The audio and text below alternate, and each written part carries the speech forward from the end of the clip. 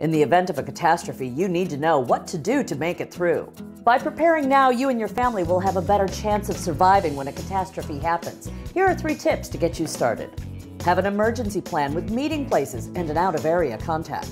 Prepare a supply kit for your family and pets that includes what you need to survive for 7 to 10 days. And be prepared to help each other.